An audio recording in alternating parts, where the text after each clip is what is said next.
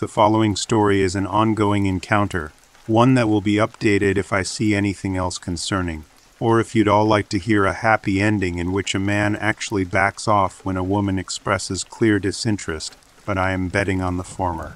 Anyway, this story begins with me attaining my first real apartment. It's cheap and it's a little run down, but it's the first substantial space I technically owned, and I had been excited to experience true freedom and privacy for once in my life. So much for that. Not long after I moved into the quadplex, I came across my neighbor across the hallway, Greg. Pseudonym I assigned him. Greg had been doing God knows what when I had been struggling to lock my deadbolt when heading to work. He said, "So you're the new tenant, huh?" and talked with me briefly about how I could label the many keys offered by the landlord, which had not really been my issue with the lock, but I didn't care to explain it to him. We had a brief, polite interaction before I hurried to work. I noticed Greg had been middle-aged, dressed a bit sloppily and somewhat awkward.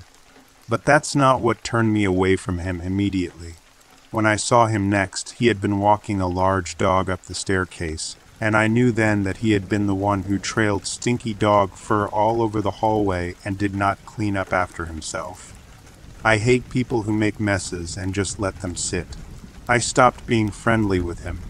Now, while I may be a young woman, I am not inexperienced with predatory men, and I know the signs. I had a bad feeling after a few more interactions with him and decided to ward him off the best I could, but I made one huge mistake, I think. The first time he knocked on my door, not long after seeing me for the first time, I should mention he offered to let me borrow his washer and dryer, since the landlord said I did not own one. I wanted to say no, since I did not want to owe this man in any way, but I barely had time to clean my apartment, work, and go to the laundromat. So I said yes and asked him to show me which ones were his. In the beginning, he came off like somebody who just didn't take care of himself or his space, but my alarm bells were blaring when he began ranting to me his life story. He started rambling about how he had been abandoned by so many women in his life, and how his ex-wife had been wealthy but kicked him to the curb. When he asked my age, I answered honestly that I'm 20, and he remarked that I had been the same age as his daughter, who, oddly enough, also wanted nothing to do with him. He implied they were materialistic and didn't like poor men. With the sob story concluded, he mentioned that he had been the one to repaint my apartment, and mentioned that he never got to see the final product. I'm no dummy. I knew it was a ploy for me to welcome him inside my apartment, but no way in hell was I doing that. I finally managed to escape that diatribe, but not without an accidental peek into his apartment. I would confidently say he's a hoarder, and what makes it worse is that I doubt the dogs had any breathing room in a hoarder's 2-bedroom apartment. I really wish I could help those poor dogs. Anyway, after this encounter, he began to knock on my door, often, with all sorts of weird excuses to get inside my apartment or hang out with me. I will try to recall each one, but there were many. Knock 1. Answer the door, and he offers me old furniture. He had furniture he hoarded, most likely, to which I respectfully decline, and suggest he holds a garage sale. Knock 2. Offers me to finish a bottle of wine with him. Again, I respectfully decline. Note that with his apartment so completely hoarded, he would have to go into mine, which I'm sure he knew. Knock 3. After seeing me come home with my boyfriend, to be fair, my boyfriend is a lot older and often gets mistaken for my father, but you'd think the latter would be more of a deterrent. He offers me half of a watermelon, unwrapped, in his bare hands, and implies he just happened to have it laying around or something. I immediately said, "No thank you, we just went grocery shopping and the fridge is full." A good excuse, considering he saw us carrying groceries when we passed by. Knock 4. Offers me another gift, but I can't remember what. Knock 5. I think I've been pretty clear so far that I am private and introverted, but he asks to chat. Again I say no, I need to clean my apartment. Hint hint, maybe clean yours or the common area drenched in your dog's stenches and fur. Knock 6. This one dialed up the creep factor several notches. At this time I had just gotten out of the shower. At first I ignored him completely, but he would not stop knocking. And might I mention, it's more like a police knock than a "I'm your friendly neighbor just stopping by, but you are not obligated to answer the door" knock. Anyway, I have to rush to get my robe on, since he does not seem to be letting up any time soon. I'd put the chain on the door this time to send a clear signal of "you're disturbing me" and talk to him through the gap. Unfortunately, it didn't work. He says, "I got something for you." And then he reaches through the gap in the door to forcefully thrust a pearl necklace in my hand. I really had to fight to not accept this one because he would not take it back. Who offers a pearl necklace to strangers? Who reaches through the gap in the chain door? There are many more, but you get the picture. At first, I thought maybe he had some social challenges, but the most recent incident assured me that he was aware. My boyfriend leaves to buy some wine at the supermarket on the next street over and crosses paths with him. Greg sees this as a golden opportunity to fold my laundry for me, which must have completed the dry cycle only a few minutes ago. He folded them into a neat pile, ignoring the hamper placed right next to his dryer, and presented them to me unannounced. Once again, he knocks on my door, and I ask if I had interfered with his need to use the dryer, but he doesn't answer that question. He offers the pile to me. I take it in a panic without another word. I dump it on the bed to rummage through and confirm my suspicions. He folded my undergarments, including the sexy lingerie.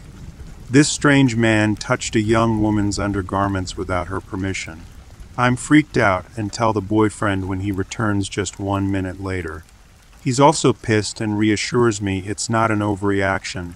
It's a breach of privacy that had been specifically timed when he left. If you come across my laundry in the dryer and you know I'm home, why the hell would you not just notify me that I need to take it out? I would gladly do so. I informed the landlord, who promised he would talk with him, so we'll see what happens.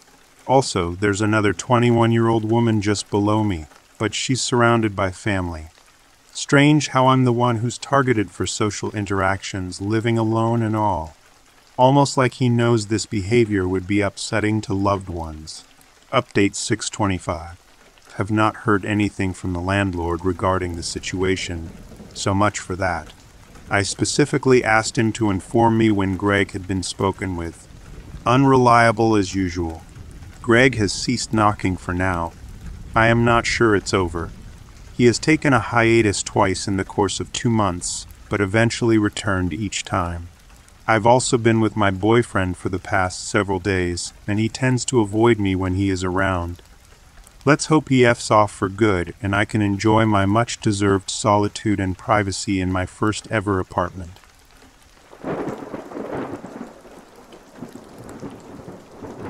In 2016, I lived in an apartment complex.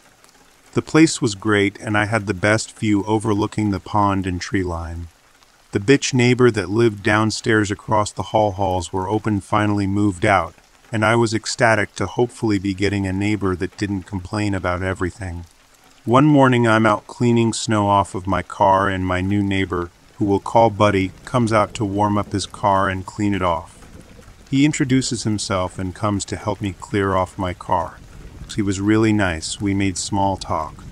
Single dad with 2 little girls close to my kids' ages, and we were both former military. I figured we would hit it off as neighbors. I thanked him for his help and headed out for work. I come home to a bag hanging on my front door with a card and a wine bottle vase filled with fake flowers doused in men's cologne. The card was apologizing if he came on strong that morning. He was just happy to meet me and gave me his phone number in case I ever needed anything.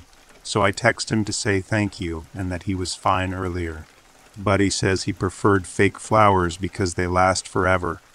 Okay, that's fine. I'm not a fan, but it was a nice gesture.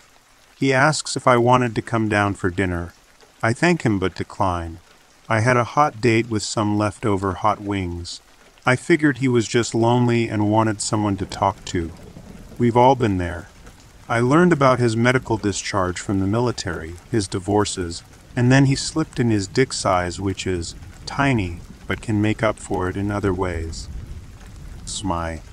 I made sure to slip that I was seeing someone into the conversation before calling it a night.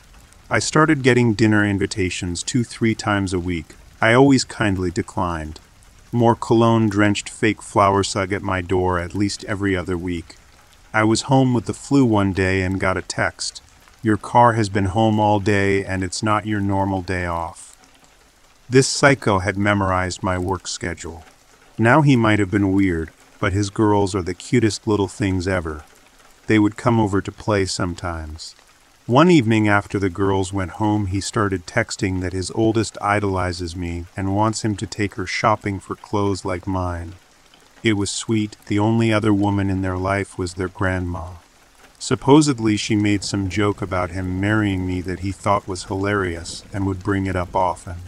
My boyfriend and I break up LDRs are hard, especially when he can't keep his dick in his pants.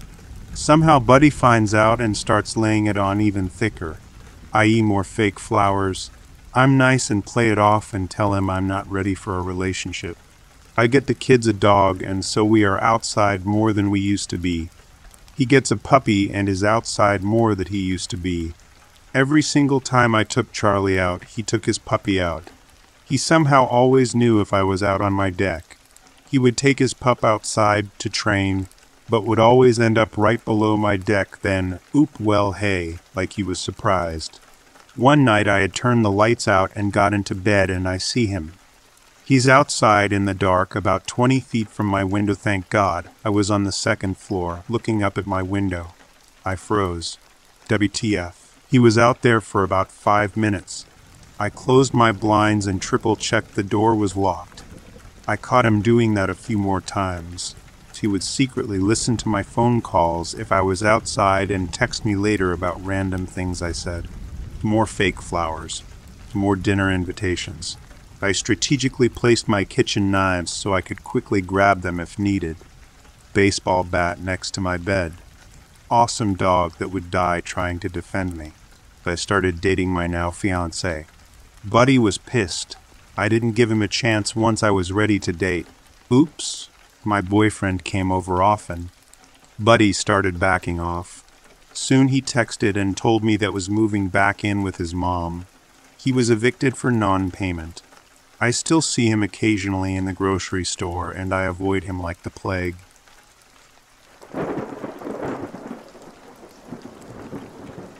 About 3 years ago, I was 38 weeks pregnant. My husband and I lived in what we called our village. It was 2 dead-end streets off a highway with forests beyond the ends of the roads and a small local store at the corner of one street. We called it the village because our trailer park neighbors were my aunt, uncle, and cousin's trailer, and then my husband's brother and nieces. Then my grandma's house was on the next street over. My other aunt, uncle, and cousins lived with her at the time. My husband and I were 21 then.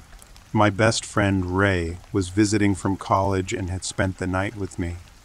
The next day, we decided to walk up my street down the highway past the store, then down my grandma's street and back through the woods to my house. This was to try to help get labor started as my pregnant belly was huge and my back hurt often. We were talking while I hobbled with her down the highway, when a white truck rode by rather slowly. I knew the speed limit was 55, and this dude had to be going like 30 miles per hour. Through the driver window, I saw a bald white man, maybe in his 50s, rubbernecking at us. At this time, it looked like there might have been someone else in the passenger seat. The truck was kind of old, but I didn't know the year, make, model, or see the plate. Ray was talking and unbothered until I said, "Hey, that guy just went by really slow." "I don't think that was anyone I know," she replied with something like, "Oh, I didn't even notice that." We were halfway to the store less than 2 minutes later when we saw him coming back from the other direction. I said, "That's him again, get in the grass." Since we were on what would have been his right side, we went down the slope of grass off the road. We are still in front of people's houses because the section of highway is lined with residences between the dead-end streets. He passes us slowly again, and when I turn to look behind us, he is slowing down even more, finds a spot, and starts to turn the truck around.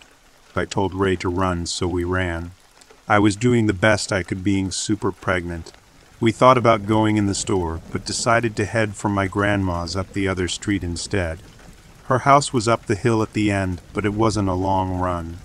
When we got up the hill, I looked back again to see his truck pulling into the store parking lot.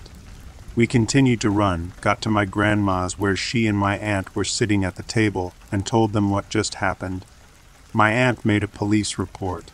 I was afraid to at first, thinking maybe I was paranoid.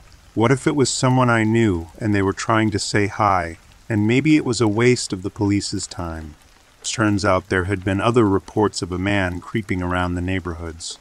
Someone in another trailer park down the highway reported that her kids were outside playing when a man emerged from the woods trying to lure one of them to him. They hollered for their mom, and supposedly she came out and threatened him, so he ran off. It continues. A few more times we think we see his truck, but are not sure if it's him, since one of the residents also has a white truck. My family had yet to see the truck, so they couldn't identify it.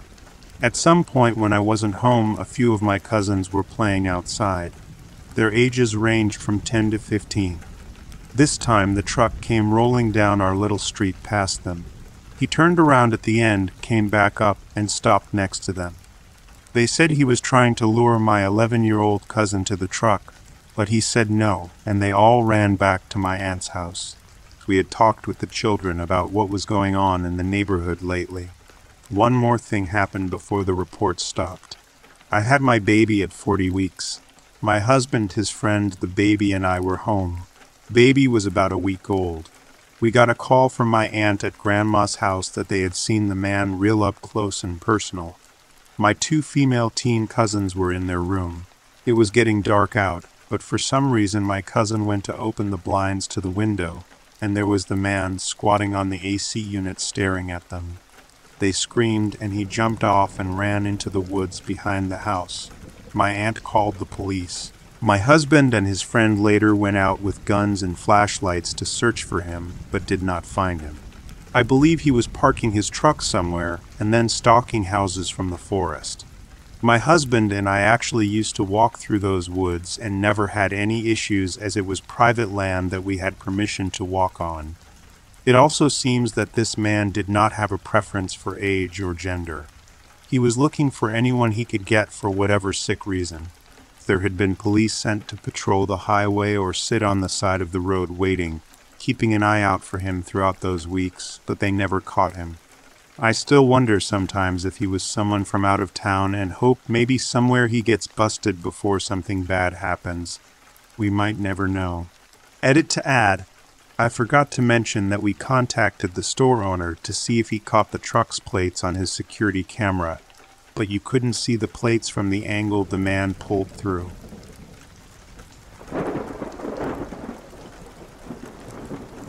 This will probably get buried, but whatever. This happened a couple of years ago, so some details might be a bit off. My family and I used to live in some apartments, and we lived on the top level. Our creepy neighbor lived directly below us. Creepy neighbor lived with his girlfriend, who was the daughter of the landlady. Anyways, everything was fine the first couple of months, and then shit hit the fan. We would hear creepy neighbor screaming and shouting about how me or my sister threw an empty tampon box at his window when we never did. We look below our porch and see the said box, and I think he was going through our trash after we would throw it away. Next, he would claim that he put listening devices in our apartment, and he could hear us talking bad about him. He was honestly psycho. We would complain to the landlady about him, but because that was her daughter's boyfriend, she wouldn't do anything, so we decided to move away.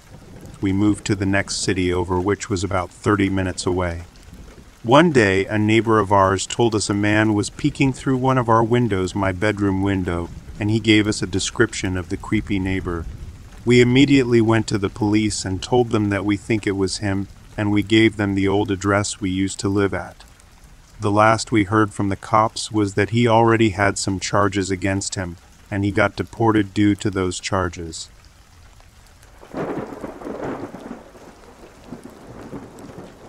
A man moved in next door. I was young, maybe 8 or 9 years old. I was super friendly with all of our other neighbors for the most part. So I went over to say hi one day when I was playing outside. He was really nice to me, asked me inside, and gave me a tour of his place.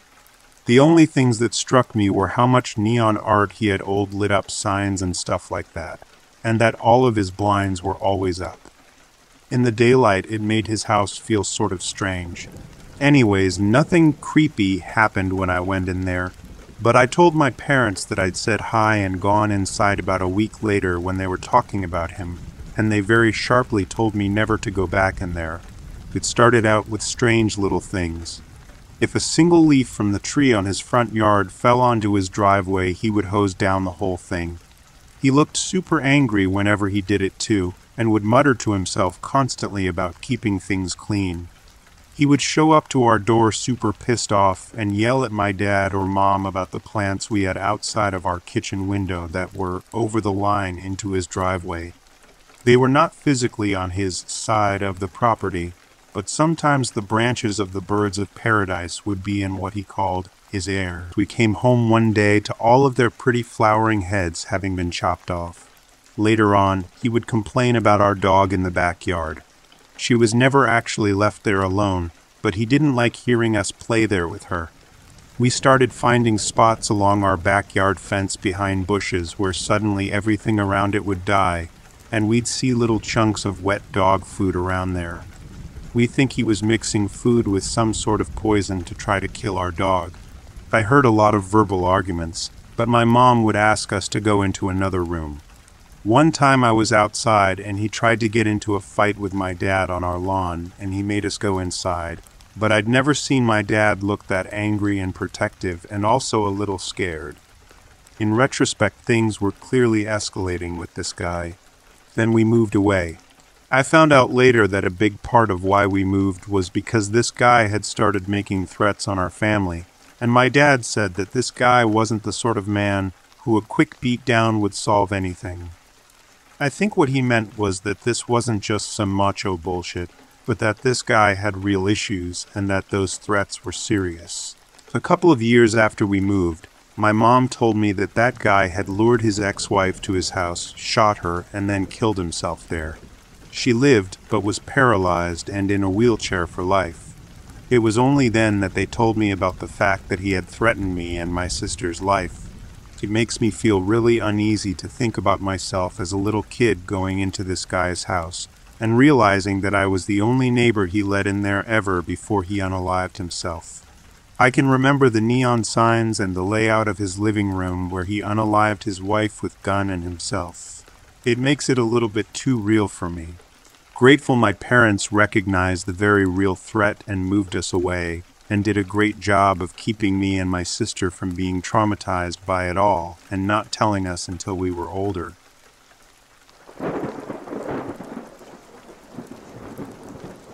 Living next to him was like residing in the shadow of a looming storm, unpredictable and fraught with a tension that clung to the air like a persistent fog.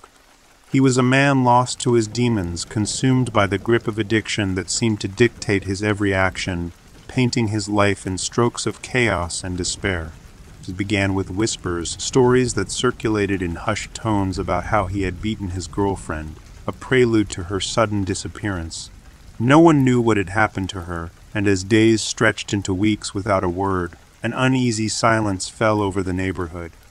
That silence was our first indication that the man next door was not just troubled but dangerous.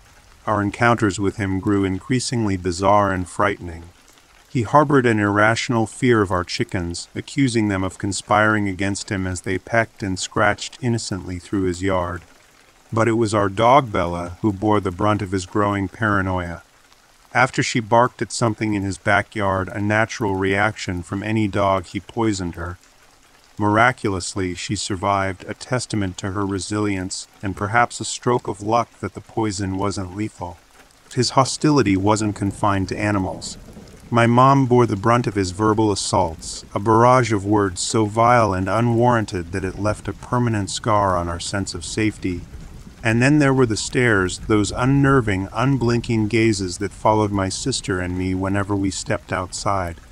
One night, as I played in the front yard, I caught his silhouette looming in the darkness, watching me without movement or sound. Fear gripped me so tightly I could barely move, the memory of that night etching itself into my mind. His disturbances escalated, nights filled with his shouts echoing through the darkness, a repeated cry of F off that became the haunting soundtrack of our lives, playing over and over like a broken record. The law had already tangled with him, stripping him of his license after a series of reckless acts, from driving without a license to hurling objects at neighboring houses and peering into windows under the veil of night. The story of how he broke his arm was one of many bizarre tales that circulated, a stark reminder of the dangers of his unchecked addiction. In the end, the decision to move became our only path to peace. Yet, even after we left, he attempted to reach out from the shadows of our past, lodging complaints about Bella's barking to the council, despite her being miles away for weeks. It was a final, futile attempt to disrupt our lives, a reminder of the shadow we had stepped out from under. Moving away didn't just mean a change of scenery. It was a rebirth, a chance to breathe freely without the weight of fear and unease. Yet the memory of living next door to him remains, a stark reminder of the darkness that exists, often hidden in plain sight, within the folds of any neighborhood.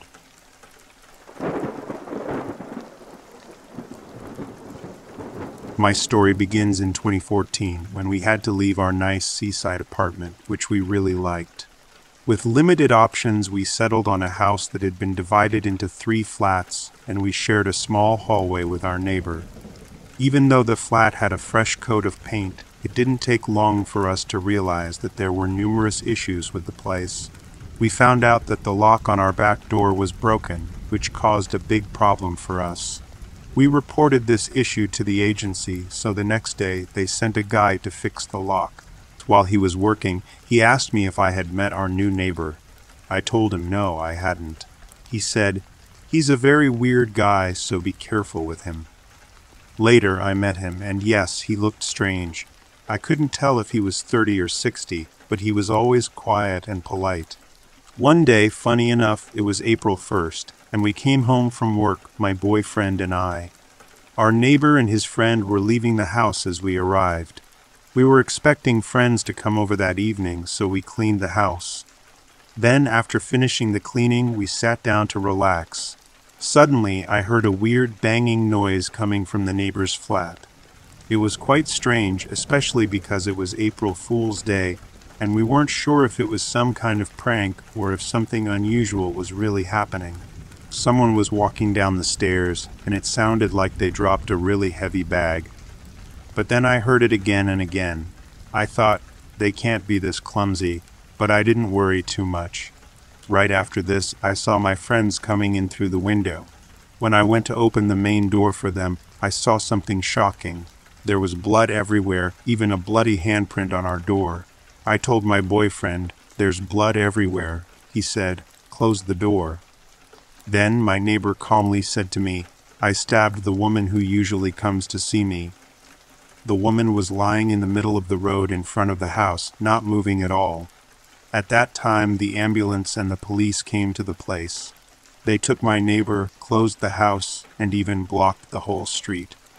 Then they told us we couldn't use the hallway because it was a crime scene, so we had to stay in the house for a while. I also saw blood coming down from the drain pipe in the backyard. About 5 weeks later, the police came to our door. They wanted to know if we had seen our neighbor because he had left the hospital, and they were worried about our safety. They told us to call them right away if we saw him.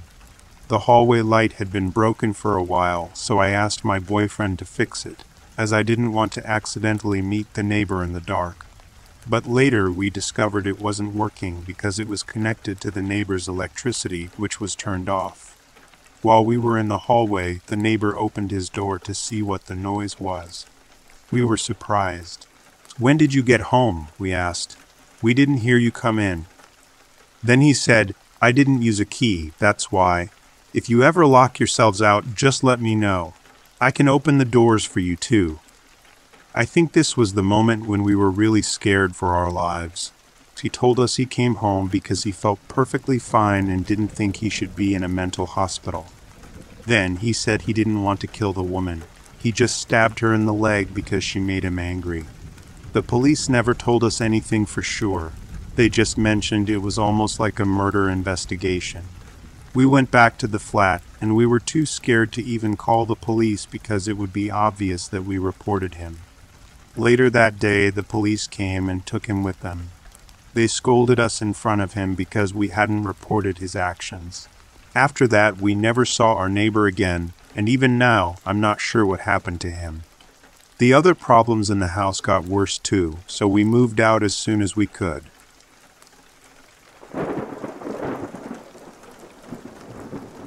I don't know my neighbors. I'm not exactly a social butterfly, and my hours are strange, so I couldn't even tell you my next-door neighbor's name. My social media is locked up tight, and it's under a different name. What I'm saying is nobody in my neighborhood knows me beyond an occasional wave. A few months ago, I was sitting in my bedroom and overheard two of my neighbors talking outside my window. They were discussing some damage done to one of their properties and trying to figure out who might have done it. One of the women said something along the lines of, "Well, it wouldn't be the woman who lives here. And she then proceeded to spout off this ridiculous amount of information about me. My age, my marital status, the details of my recent divorce, what my work schedule is, what my goddamn sleep schedule is, my religion. She even knew private information about my mother, who has only been to my place a couple of times. I don't know this woman, I've never spoken to her, but she knows things about me that she has no way of knowing. I have no idea how. Now every time I see her, the hair on the back of my neck stands up.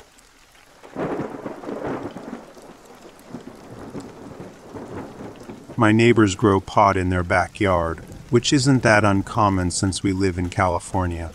One night someone robs them for their plants and apparently hopped the fence into our yard to make their escape. So neighbor dude, thinking we having something to do with it, comes banging on our door at 3 a.m. He's screaming about how he's gonna chop us all to pieces and burn down the house with us inside. It was pretty freaky. Cops were called, he denied everything and apologized the next day. That didn't stop him from telling the entire neighborhood we robbed him. Thanks, dickhead, still getting looks to this day.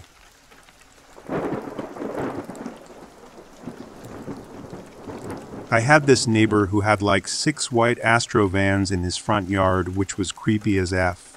He had about a half acre of land that he never tended to, and the entire plot was just weeds. One summer the weeds grew so big that you oils barely see his house. I woke up early one morning about 6 a.m. and I hear a weird-ass noise, and I couldn't figure out what it was until I went into the bathroom, and it got louder with a certain burning smell to it. I look out my bathroom window and my weird-ass neighbor was burning the weeds away in a huge-ass burn pile. That's normal for rural areas and such, but this idiot had no control over this fire, as it was like a really tall flame surrounded by tall tumbleweed-like weeds. I woke up my parents to show them that idiot, and we all had a good laugh about it.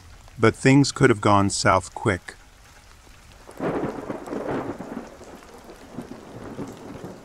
I've had a neighbor kill and dismember his roommate in the upstairs bathroom late one night and stored his body parts in the refrigerator in the garage. I had another neighbor right across the street from me that held the Columbia sportswear chairwoman hostage for ransom.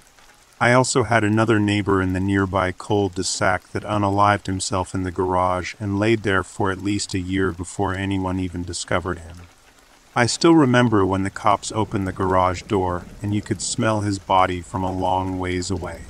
Oh, and a couple weeks ago, someone just down the street completely destroyed their house and car because they were having some sort of PTSD episode. He's an Iraq war veteran or something like that. Not that old, but I remember I came home from work one night, it was 2 o'clock in the morning, and I'm hearing sounds of glass smashing, things flying out the window, and a kitchen stool being sent through the windshield of his car. He demanded that someone called rescue rangers or whatever because he needed a heart transplant. I have pictures of the house. He wrote all this crazy shit on his front door with a Sharpie before they took him away to the loony bin up in Washington or whatever.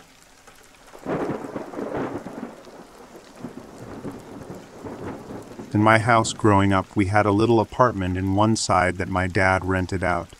It was barely big enough for one person. Small living room, bedroom, tiny kitchen and bathroom. That's it. One year we had this guy living there, I'll call him M. M was about 25 years old. He was a weirdo. He would sometimes just look at you and start laughing for no reason and other odd stuff like that. But whatever, he didn't bother us. My dad let him move in. So about a month later, a much older, probably late 50s woman moved in. That's when it got weird. M introduced her to some members of my family as his girlfriend and others as his mom. We would hear them at all hours of the night and day watching TV and literally howling with laughter. We weren't even trying to eavesdrop, but we had no choice but to hear their conversations because they spoke so incredibly loud about the weirdest things. At one point my dad went in there to do a repair on something, and he happened to notice that they were sleeping in bunk beds. Still unsure whether this woman was his mother or girlfriend, we were very confused. One day they just picked up and left.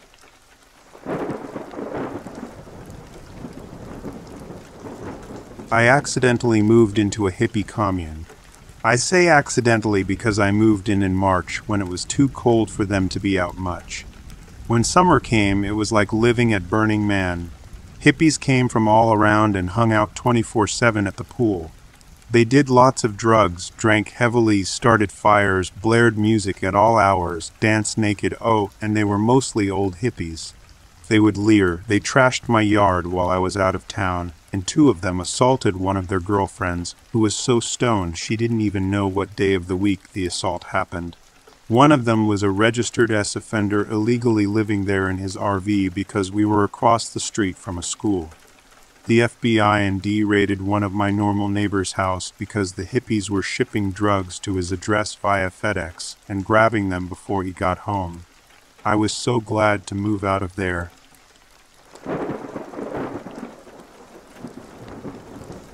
Tom lived in a small bungalow at the back of our share house. Me and 5 friends, mostly ladies, shared a huge house that was falling to pieces. On the 3rd night, I was finally unpacking the last of my belongings, and it was just about midnight on a Wednesday when the police knocked on my door. I was worried as I had music playing and was at the front of the house. The police ask for Tom and begin to enter before I tell them he is essentially on a separate property, and we don't know him. They assumed we did and were pretty rude.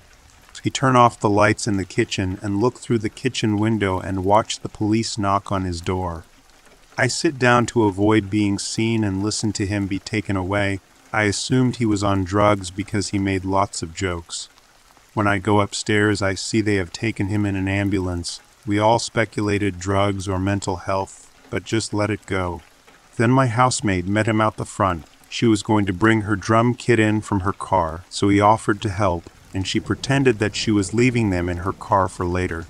He proceeded to show her a knife wound in his stomach. She did not provoke this conversation or set it up in any way.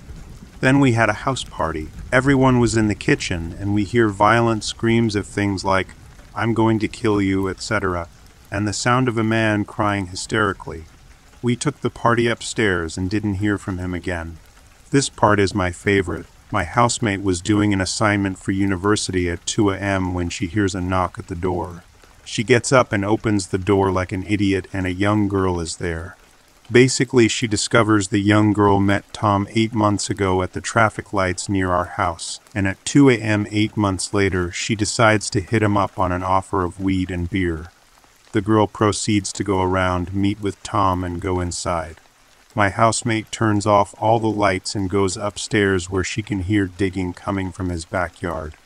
We saw a few girls come and not always saw them go, so that always gave me the creeps.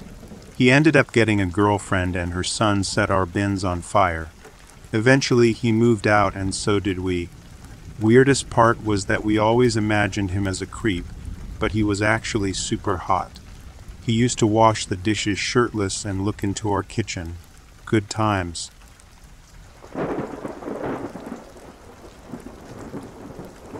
As a kid, I recall a teenager across the street who would play the drums, loudly, without much rhythm either. They didn't have a C, so the windows were open all the time, strange for Houston in the 80s. but it was a slightly shady and low-income part of town. Next door was an abandoned house with pot-smoking squatters inside. One day, during a ton of offbeat drumming, I see a man from the pothouse walk across the street to the drummer's house with an effing rifle in hand. Shaggy opens the door without knocking and walks in nonchalantly. Drums stop. Shaggy walks out and returns to pothouse. I never saw any cops called. That was how they handled issues back in the day.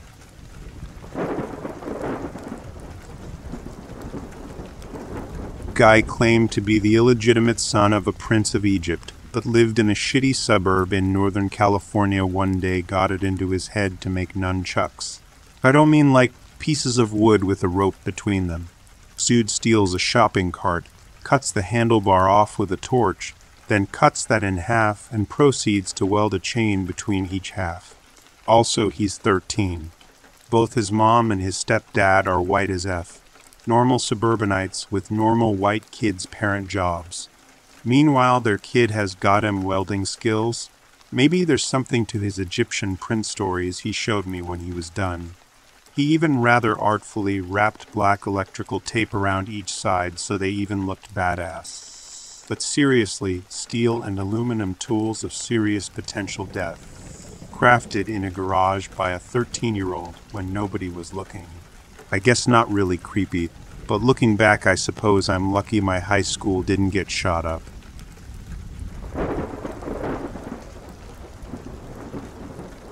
I lived in housing projects as a child for 5th grade, and we had a neighbor that was an older woman, probably in her 50s, that had a son probably in his 20s.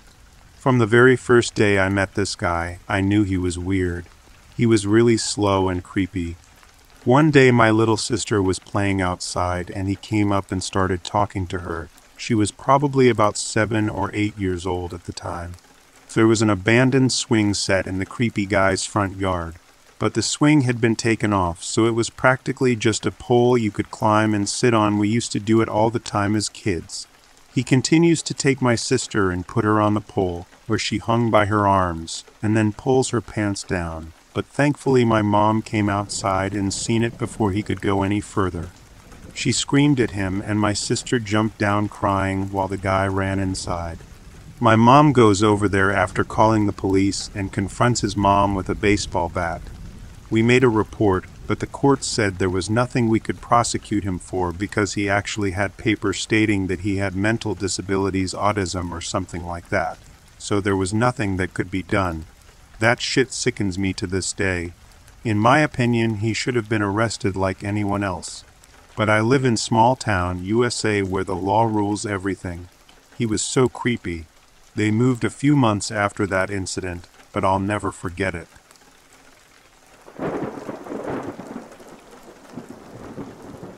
We had this neighbor who moved in next door to our house. Every time I came out of the house to get my bike to let the dog or just water the garden, he would wolf whistle, wink at me, tell me how beautiful my body was, and do other gestures. I was between 13-14 at the time. If my parents were around, he would act like a mature adult, not a pedophile. So my parents couldn't really do anything against him.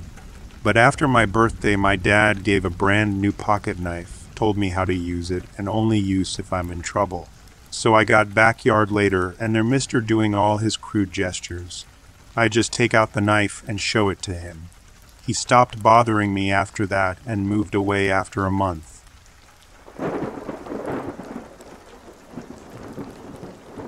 We had this old lady whose house sat pretty far back at the end of a long driveway. We could see her house from our backyard, but it was blocked by quite a few trees. But for some reason she was constantly calling my parents and tattling on me and my brother for doing things we probably shouldn't be doing. Like jumping on the trampoline during a thunderstorm or climbing up a tree while my brother threw bouncy balls at me. Then one day she invited us all over for a BBQ. I went inside to use the bathroom and snuck into her bedroom because I heard she had a large collection of Beanie Babies. But then I noticed something that still creeps me out to this day. There was a chair facing one of the windows with some binoculars sitting on the windowsill. The window faced our house. That's how she always caught us. because she was always watching.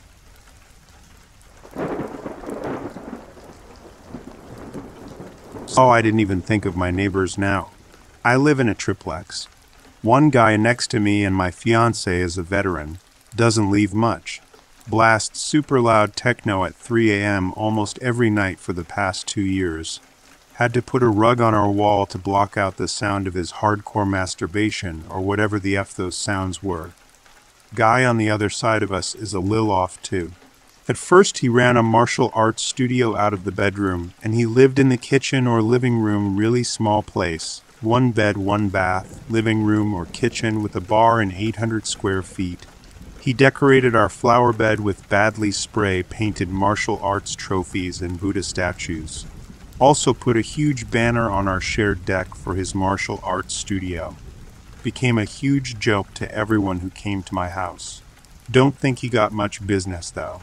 We're in rural Appalachia in the middle of the mountains in the outskirts of the nearest town, so he shut that down pretty fast. Now he just practices guitar really early in the morning, which usually wakes me if my fan isn't on. But hey, at least the guy is doing things to better himself. Can't hate on that. God only knows what they hear from us too.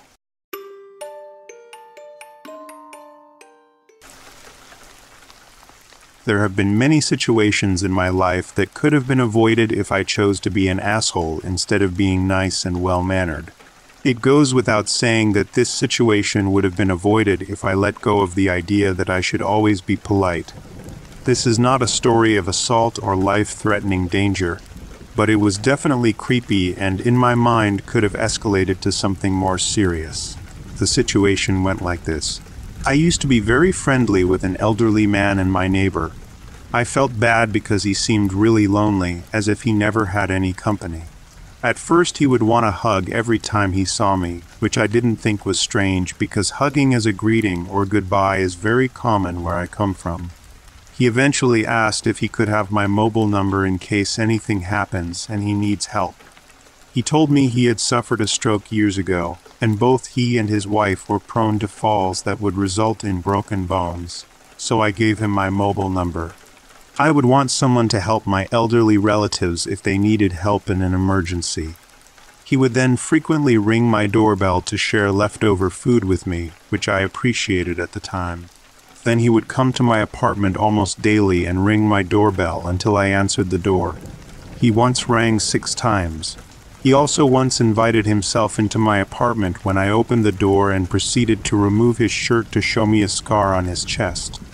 I told him that I believed him when he said he had a scar and he did not need to undress. He took off his shirt anyway. If he did not see me for more than a day or 2, he would call me to see where I was and what I was doing. By this point, when he would hug me, he would sometimes lightly bounce up and down or rock side to side. When that would happen, I would push away and tell him that I don't need a hug. I would make up an excuse like I had a cold or flu-like symptoms. This was pre-pandemic and did not want to spread anything to him. Shortly after this, 3 separate things happened on separate days that make my skin crawl when I think back on them. First, he put his hands on the sides of my head, gently squeezed, rubbed his hands on my hair, and pulled my head towards his. I extended my hand against his shoulder and gently pushed away. I told him that I am not a touchy person and do not really like to be grabbed. This is true and not just something I was saying in the moment. Second, he ran his fingers through my hair after I gently pushed away from his dancing hug. I told him again that I am not the type of person who likes physical affection. Last, he gave me a regular hug, no weird movements, but then caressed my face with his hand and pinched my nose. I felt so uncomfortable and gross. I pushed away and told him that I had to get back to work. He slowly but firmly grabbed my arm and tried to initiate another hug. I pushed him away again and told him that I do not need another hug. Each of these 3 things happened in my apartment, not on the sidewalk in plain view of others. After that last encounter, I made the decision to never allow him within arm's reach of me again. I felt and still feel that his actions were gradually escalating. I did not care to let things escalate any further. When he would see me walking my dog and approach us, I would quickly walk the other way and not respond to him. He eventually realized I was avoiding him and followed me back to my apartment. He asked me if it was something he said. I was direct and told him that I do not like being touched, yet he insisted on touching my face and hair in ways that made me uncomfortable. He responded with, "I wish you said something." I did, multiple times. He still tries to talk to me when he sees me walking my dog, but I continue to completely ignore him. There are individuals who take advantage of certain assumptions younger people tend to make. I made the assumption that I should be unquestionably kind and social with this man since he was elderly and lonely. I made assumption that my neighbor was just a vulnerable and frail person. I made the assumption that nothing threatening would happen due to his fragile health. And I admit it's entirely possible that I am reacting too much. So how does this pertain to being an asshole sometimes instead of always being a well-mannered female? The truth is that I did begin to feel uncomfortable long before those 3 incidents took place. I felt uncomfortable enough to ignore him when he would ring my doorbell again and again. I felt uncomfortable enough to ignore his phone calls. I felt uncomfortable the moment he gave that first dancing hug. Yet every time I chose to ignore that feeling of discomfort, as it would have been seen as me being impolite to an elderly person. In those moments, I valued the optics of good manners more than what my gut was telling me. I will always choose to be kind to others. But going forward, I will be more alert and no longer choose appearing to be polite over my own sense of safety.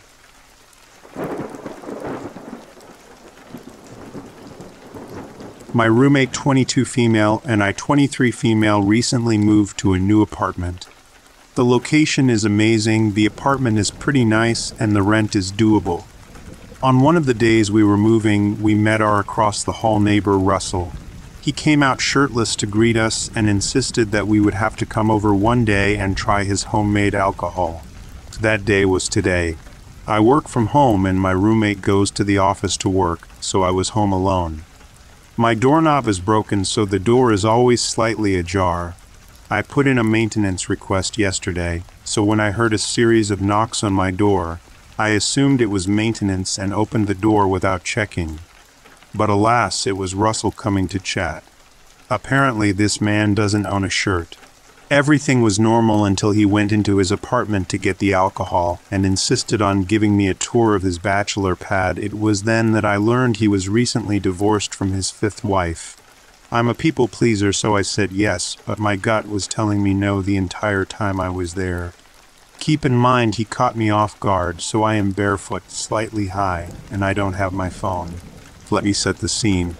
You enter the apartment with a kitchen on your right, and then it opens up to the living and dining area. The kitchen was full of random jugs of green liquid. Instead of a dining table, this man had a full-size statue of himself, a folding table, and a single folding chair. In the living room, he had the most casting couch sofa I have ever seen, an 85-inch TV held up by Home Depot boxes, and 3 floor-to-ceiling framed photos of himself. He insisted on giving me a tour, and that's when I saw the bedroom. Red walls and a black and gold tufted bed rigged with LED lights. Red flag. He brought me back out to the living room to show me his YouTube videos, gave me one of the cheapest, most trashy outfits I've ever seen, and asked me to model it for him. I knew I needed to leave, but whenever I would move closer to the door, he would get in my way. I didn't have my phone, so I didn't know what to do. Eventually, he started asking me to have sex with him, and I thought to myself how easy it would be for him to take advantage of me in that situation. I was actually terrified. I did what any normal person would do and said that my mom was coming over, so I needed to leave. He gave me a jug of the green liquid, which is definitely prison wine, and the outfits, and told me to come back later with my roommates so we could have some fun. I have to live here for 12 more months. What do I do?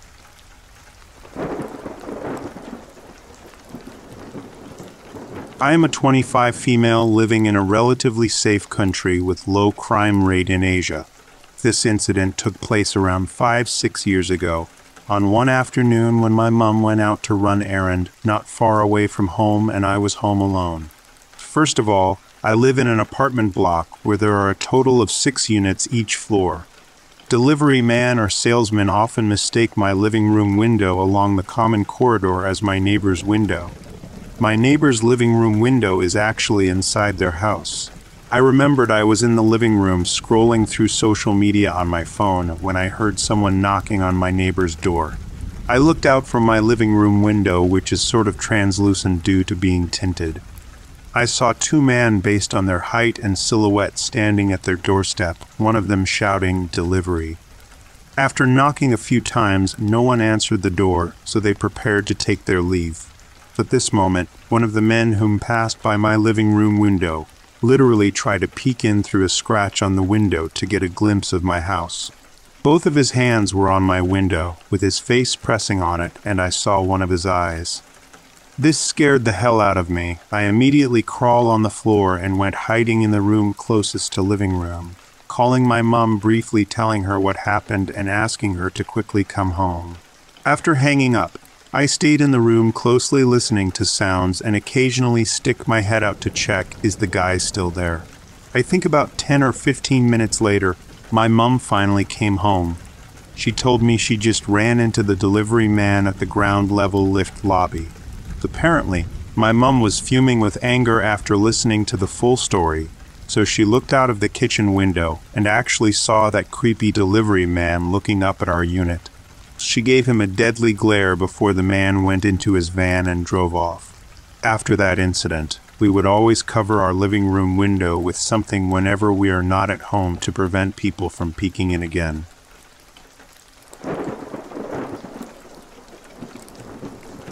So I live in a house with a medium-sized yard in it that's fenced in.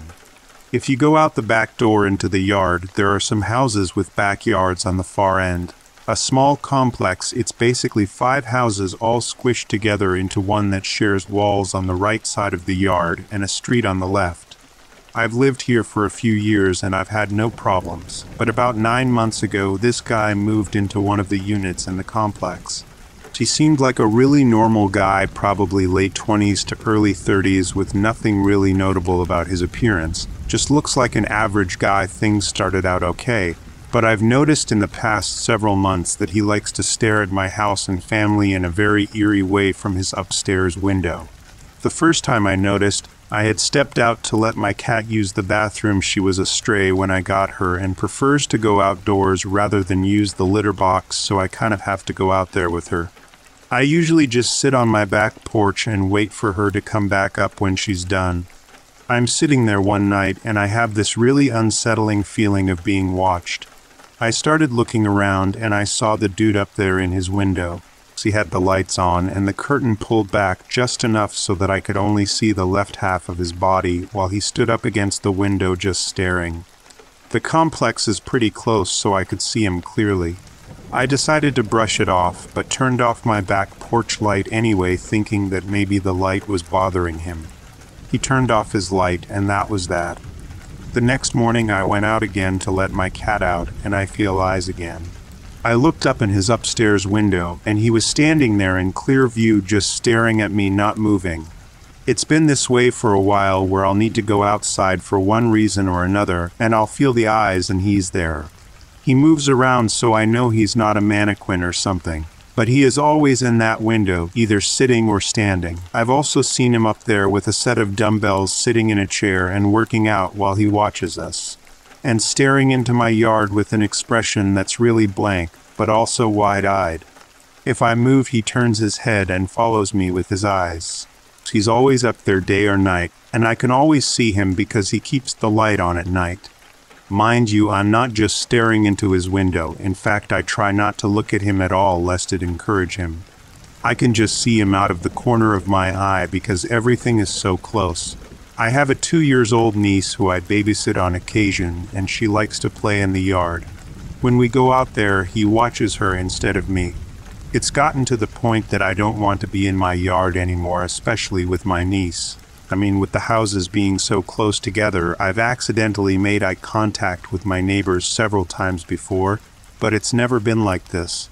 Maybe I'm upset over nothing, but something about him really puts me on edge. Also, it's really strange to me that he never seems to leave that room and his expression is just really strange.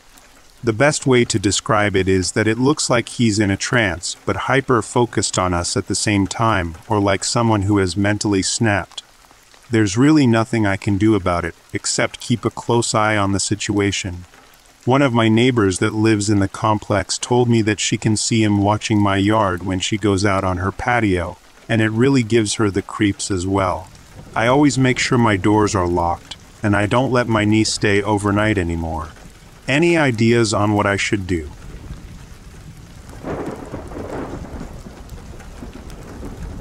This happened around summer 2000 in Midwest USA, and I was a 12-year-old boy. I was shy and never did well with confrontation. Anytime I was scared, I'd feel myself shaking. One day, my dad and cousin were weightlifting in the garage and it was open. I then decided to grab my bicycle out of the garage and ride up and down the street while my dad and cousin lifted. As I'm pedaling away from my house, I see another kid riding his bike probably 5-6 houses down from mine, but he's just kinda going in circles. I maybe get like 20 feet near him, but that's it. No words were exchanged, not even a wave or a nod. I just kept my head down and kept pedaling. On my next circle back down the street, that's when things got weird. I get near the area where the kid had been riding and he's not around anymore, so I guess he went inside wherever he lived. Right as I'm about to turn around and head towards my house, which is like probably 80-100 yards away, I hear a man yell, "Hey," in an unsettling tone. I look up and a man is standing in his front doorway probably 25 feet from me as I'm paused on the street with my bike. He's one of the creepiest looking dudes I've seen in my life. He has on a ball cap, and he's wearing these thick Jeffrey Dahmer looking glasses. Tan burnt orange dirty looking wrinkled skin and had to be in his 40s probably. He looked straight out of a horror movie and he just had this sinister angry look on his face. He then says, "If you say anything to my son again, I'm going to run your ass over." At this point I was crying and frozen with fear. But then I start biking home faster than ever. I'd never been in a situation like this in my life. I couldn't believe what happened because I never said anything to that boy. So I get to the open garage where my dad and cousin are still lifting, tell them the story, and they decide to go to this guy's house and address this situation that just occurred. My dad and cousin had a few beers and are pretty jacked, so they were ready to tussle if needed. My dad goes straight to this guy's door with my cousin behind him and knocks loudly. The man opens the door and has this huge Rottweiler by his side barking and going crazy at my dad and cousin. He threatens to let the dog loose, but my dad and cousin aren't cowering down one bit. After a bit of bickering for a minute, the guy goes inside his house and shuts the door. Nothing else happens that night and we walk back home. A few days pass, and now I'm about to get to the creepiest part. During the summer when my parents worked during the day, my grandma would come over and babysit my little brother and I. We were about 10 minutes from downtown and my grandma was going to take us there to grab food at Sonic. We get in her car and start driving down the road towards that creepy dude's house. This made me feel uneasy, but that's the direction we had to go. As we get closer to the house, the hair on my neck starts to stand up again. As we go by the house, I see him. He's sitting in a red truck in his driveway, facing the road like he's about to pull out. I don't remember well, but I think he might have even had a grin on his face when we drove by. We pass the house and he pulls out behind us. I start freaking out a bit, so I tell my grandma the story about the man driving behind us. At first my grandma was chill about it. But then I noticed she seemed a bit shaken. This is because she had made about 6-7 turns to throw him off our trail, but he kept following us. Every little turn. At this point, me and my brother are in the back seat with our heads down as he follows us, but luckily we made it downtown where it was busy. We get near the police station, I believe, and take another turn. Then finally he just passes on by. I never saw the man again. My mom and dad split up, and we left that neighborhood 2 years later with my mom to move to the country. My dad still lives at the same house, and I wonder if that dude stuck around for a while or even still lives at that house. What was his intent? Was it just a coincidence, or did he plan on following us? It was so weird how it looked like he was just waiting in his driveway for us to pass by.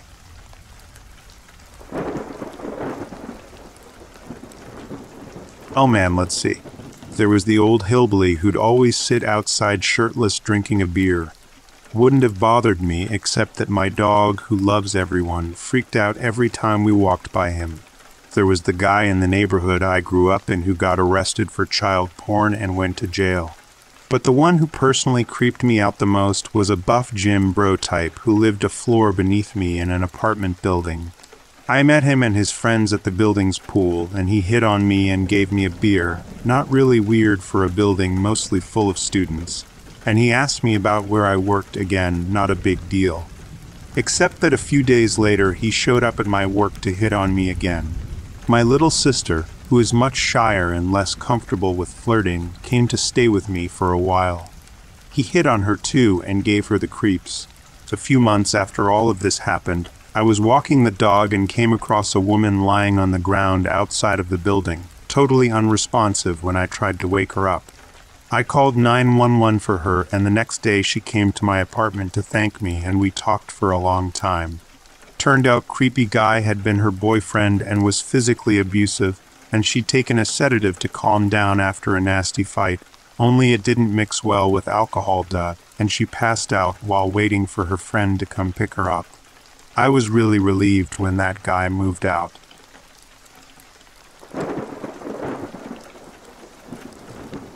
A number of years ago, a storm blew down a big section of fence between my yard and the house behind me. I went out to survey the damage before work, and the neighbor from the house behind me came over. I had never met him before. He was a big guy in sweats, reeking of cigarettes and body odor, with snot hanging from his nose. We started out talking about the fence, but it soon devolved into him telling me all about his lousy life, his nervous breakdown, his wife leaving him, his son getting married and pushing him away, and on and on and on. All the while standing too close to me, which of course made me step back, only to have him close the gap. And so our dance began. He effectively ended up chasing me in slow circles around the yard for about an hour, because no matter how many times I said I needed to go, he just kept going on and standing close. I was too polite to tell him to STFU and needed his goodwill for mutual fence fixing. He was well-intentioned but obviously mentally ill. The whole incident really creeped me out. I ended paying for the whole fence repair because he had no money. For a couple years after that, he kept leaving food on my doorstep or in the backyard. He'd even sometimes throw candy bars over the fence. Again, well-intentioned but super creepy. I was so relieved when he finally moved out.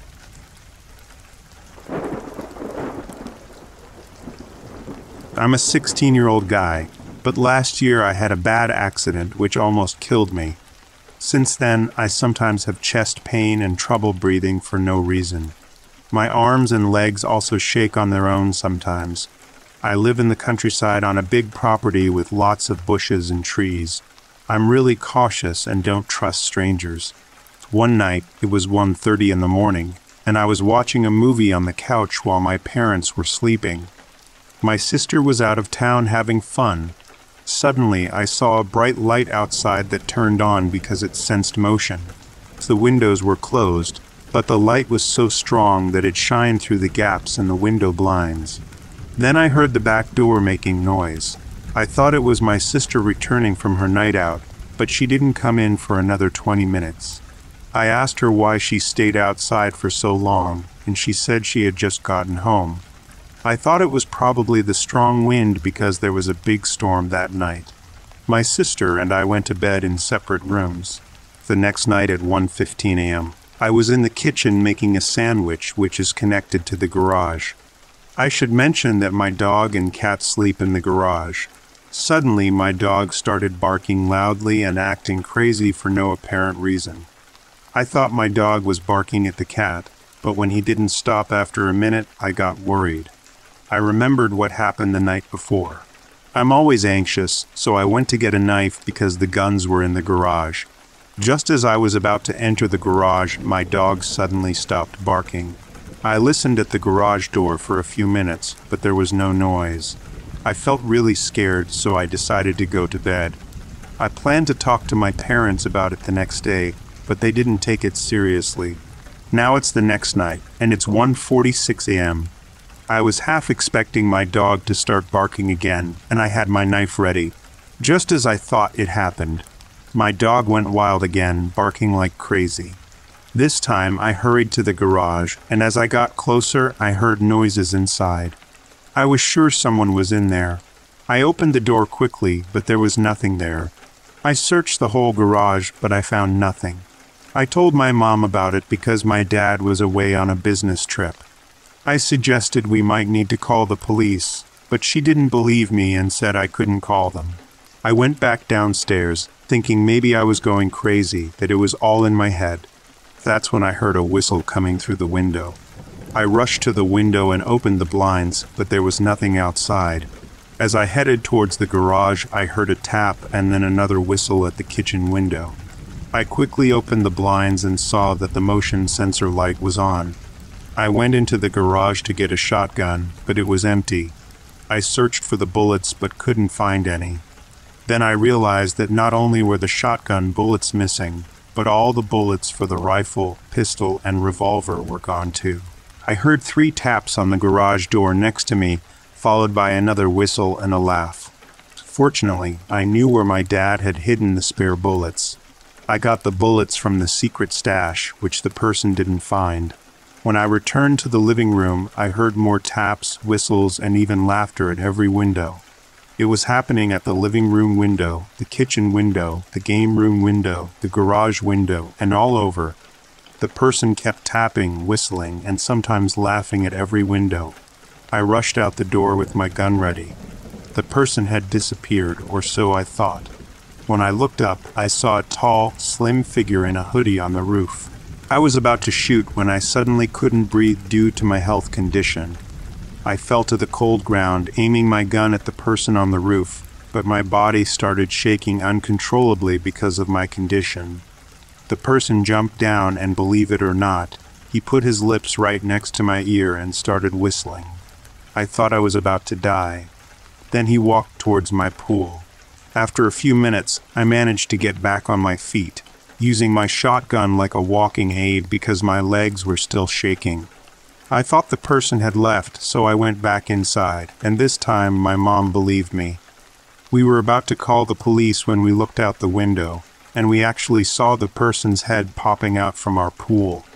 The police came and searched our property. They found all the missing bullets in our shed.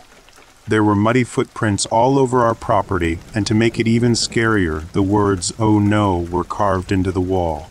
We also found out that he got into the garage by moving a heavy metal plate that blocked a hole to the outside. It was a complete nightmare, the person who was whistling and laughing like a maniac. I dare you to come back so I can finish the job this time.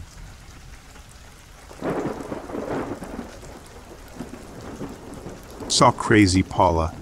For context, my house is in a cul-de-sac, with my house being at the entrance and Crazy Paula's being at the very far end. She would become infuriated when I was a child when me and my brother would play football outside our own house, a solid 150 meter away from her house. She called the police on us once we were 9 and 11, and they showed up, laughed when they found out what was happening, and told her not to waste police time. About a week later, we were outside playing again, and we seen her getting into her car. Assuming she was driving out of the street, we stepped onto the pavement. Nope, she gunned her car straight at us, we jumped out of the way, and she went straight into the wall behind us. Then she called the police and said we made her crash her car. She got arrested, and I'm pretty sure she ended up in a mental hospital. Never seen her again after that.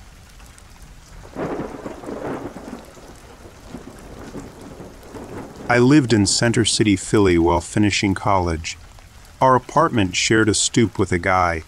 Never learned his name, only saw him once. To set the scene, his house was a typical 3-story townhome. We lived at basically Broad and Spring Garden, a block or two off. It's a decent enough area, not as scary as some of the city. Above us we have 2 Drexel College professors, and above them in my building are lawyers. Now next door, a typical 3-story row home with a beautiful bow window that runs the entire height of the building. There were roughly 12-15 windows on the facade of the house, all of which we covered in tin foil, and in each window is a covered slit in the tin foil, so he could lift up the cover and peek through the slit to see what was going on below. On his door was spray painted, "Go away, don't sit on steps, don't leave trash," etc. Every now and then we would the little slits open, especially on the main floor, and his eyes just scanned the area. We could hear him through our walls constantly banging around his house, screaming about monsters and God knows what else. One time and only one time we saw the man. He was outside cutting the tree branches from the tree in front of our homes, and he was standing on a ladder with a chainsaw for what could easily be done with a pair of hand cutters. He jumps off the ladder at some point after throwing down the chainsaw and lands square on the roof of the car below, screaming about how it shouldn't be parked there. It was a perfectly legal spot. I parked there every chance I got. We lived there for a year. Don't miss it.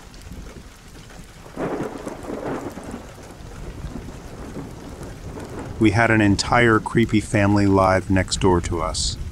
My boyfriend and I were in our early 20s, first apartment together. Next door was a whole family originally from Europe and did the following things. Uncle would hit on me whenever I was out walking our dog. He asked me if I have any sisters he could date, but only if they looked just like you.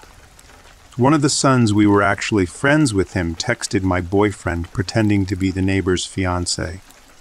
She was asking if a female would hook up with her and if we would be interested in swinging. Same son went rogue for a while. Family just said he went back to Europe. Turns out he was luring young girls to the local library and assaulting them. He was really doing time.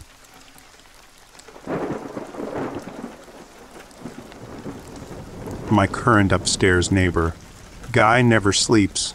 I hear him walking around at all hours when I get up at 6 a.m. throughout the day when I go to bed around midnight. I often wake up throughout the night to hear him pacing around and groaning. I'm sure he's ill in some way and do feel bad for him, but it's the loud groaning that really gets me at 2:30 a.m.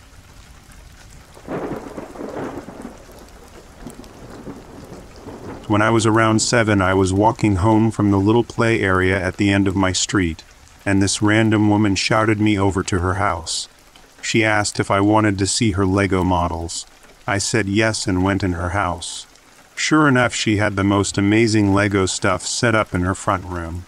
Things like Star Wars ships built to a massive scale way before those Lego sets were a thing. I had a look at them, said I liked them, then left. It never happened again, and I don't think I told anyone about it at the time. She lived alone, was probably in her 40s, and didn't live on the street for very long. No idea what her story was, but if it had happened today, she'd almost certainly have been questioned by the police.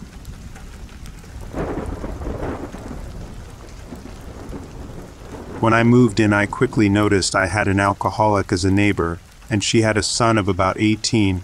She was harmless. Loud, you could hear her down the street, but she was friendly and harmless. The son seemed worried about his mum all the time, and I worried for him. He used to tell me he didn't want his mum to drink, but then would go to the shop and buy her booze. At first he seemed a decent kid in a shitty situation. I remember thinking he was a bit of a creep when he caught me coming into my house one day with my shopping, and he asked me if I had seen some strange lights over the road from our house.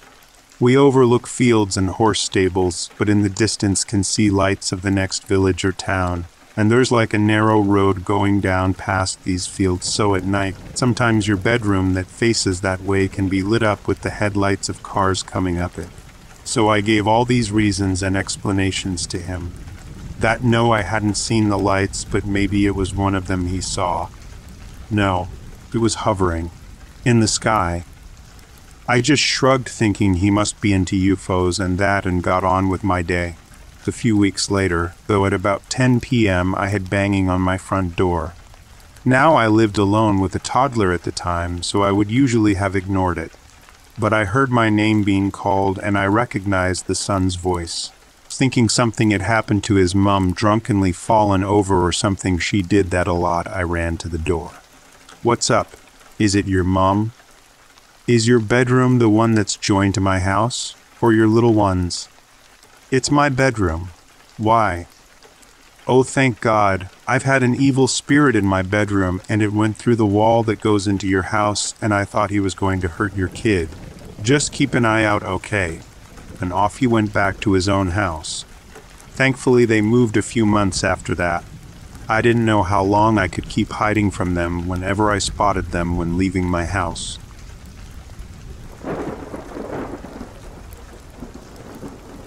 My neighbor in high school had 3 sons, and were the nicest people. The father goes to church regularly, is always working on his lawn, and was just an all-around nice or cool dude. Never would have known that his job was that he worked for the government, making or coming up with different weapons, think biological bombs, all the above. The best part is he isn't the creepy neighbor, his middle son is. His middle son was expelled from my high school after I graduated for a bomb threat, and he had stuff in the basement to start making one. Add that in with the fact that his dad knew the ins and outs of all of it, and that makes for one seriously creepy kid. Not saying the dad told him how, but the son probably picked up the general ideas over time.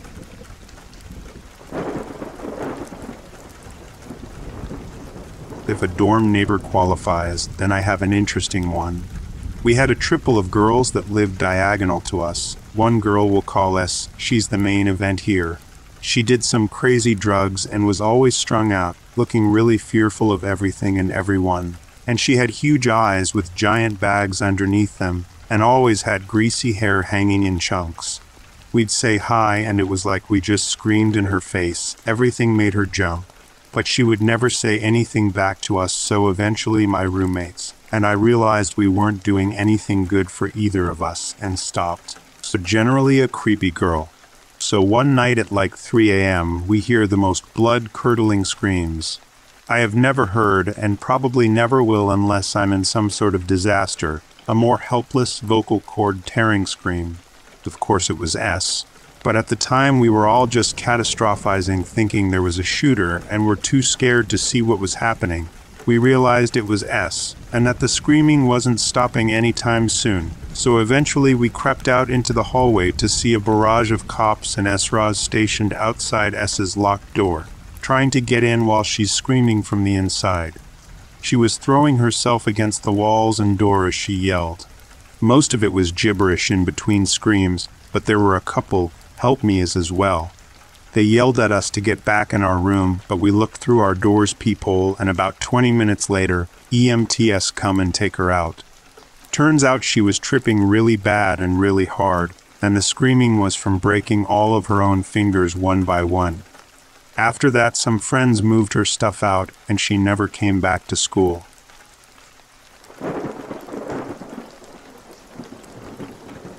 Two sets, same condo right below ours, right in a row.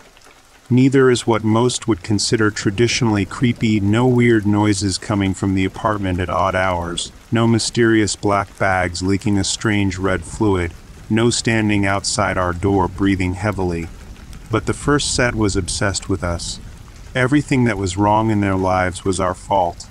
We made too much noise and it kept them awake all night. Our furniture was too squeaky. Our dog barked too much. Their dog was a yappy Pomeranian who would bark all day. But hey, whatever, we came home at weird times. They were practically stalking us to find fault with everything we did.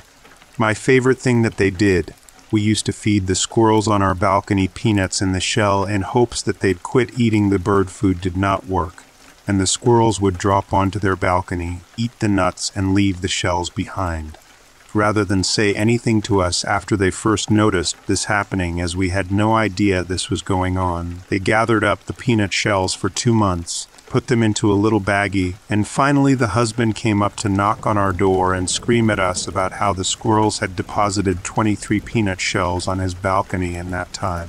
They reported us to the management company so many times that the management company just stopped sending us letters about our behavior and would just occasionally send the president of the board around to tell us to try and be less human, because people who should never have lived in multifamily living felt entitled to the experience of a single-family home.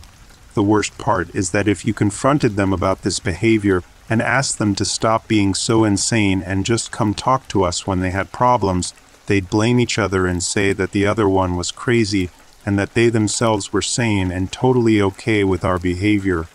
We were constantly on our toes. Also, they blamed us for their dog's collapsed trachea because she spent all day barking at the squirrels.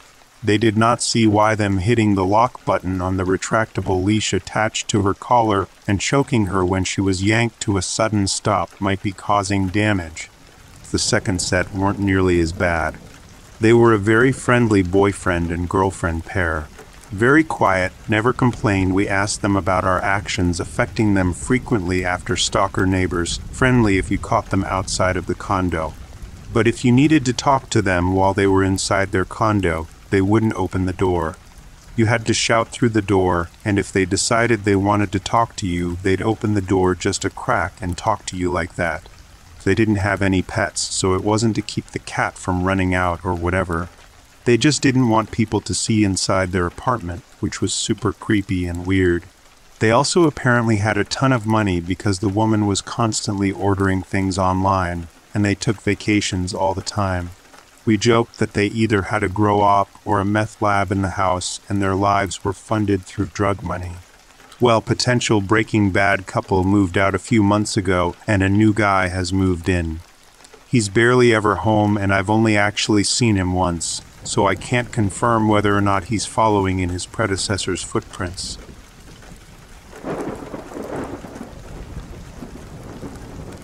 Our neighbors across the breezeway are definitely the creepy neighbors in our section of the complex. There is a guy and presumably his girlfriend. They keep to themselves and are fine. However, recently an older lady has moved in with them, or is visiting. Really, I don't know. But she has really bad energy and seems to be mentally ill. She looks almost exactly like him, so I presume it is his mom. Yesterday, we were going out to pick up stuff for dinner, and this old lady was standing at 5:30 p.m. in her bathrobe that was not fully closed, behind a bush with a giant stick, staring up the lawn. She had a phone in her hand and was telling someone on the phone that they were after here, and she was spying on them and how they spotted her.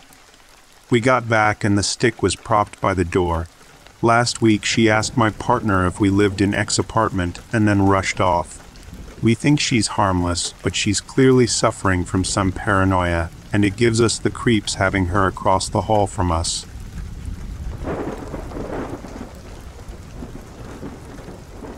When I was a kid, the next-door neighbor asked my parents to come over every day and feed their dog. One day I went with them, and what I saw was unbelievable. When my dad opened the front door, cockroaches went scattering. Being the nosy little kid I started looking around. I went into the kitchen and opened some of the drawers. More cockroaches, some alive, some dead. I opened the microwave, exploded cockroaches. I walked down a hallway and looked into one of the bedrooms, and it was filled with Cabbage Patch Kid dolls. After that, I told my parents that I was going back home.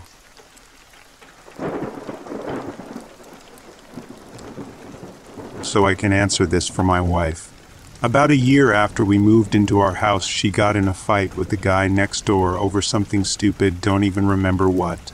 And now for the last 4 years, when he, his wife, or their parents see my wife outside, they film her on their phones. It doesn't matter if she's just walking from the house to her car to leave for work, or if she's sitting outside on our porch, the creeps next door can be seen filming her. They do a bunch of other weird stuff too, like call the city about our lawn every week even though nothing is wrong with it. Had the police over a few times for a noise complaint when we were not even home. For 2 years in a row they have raked their leaves onto my lawn. I could go on and on about these freaks. Thank God we are moving soon.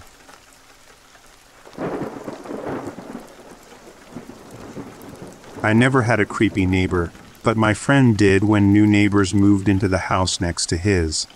They have a fairly secluded backyard with tall trees, tall fences, and a balcony over their hot tub. You can only really see it from inside the house or directly in front of it in the yard. Every time people would go outside, creepy Mr. Jones next door would grab a beer and sit on his deck, facing their house and try and catch a glimpse of people hot tubbing. Spring rolled around and the trees fully bloomed, completely blocking his view of their backyard. One weekend when they were gone and he didn't know I was stopping by to feed the cats, I caught him trying to cut the tree down for a better view. I called my friend and he booked it home. The trees were nowhere near his property, and when confronted he ran. Apparently the owner of his house didn't do a background check. Turns out creepy Mr. Jones spent some time in a big building with many grumpy people because he had a desire to touch little girls and boys.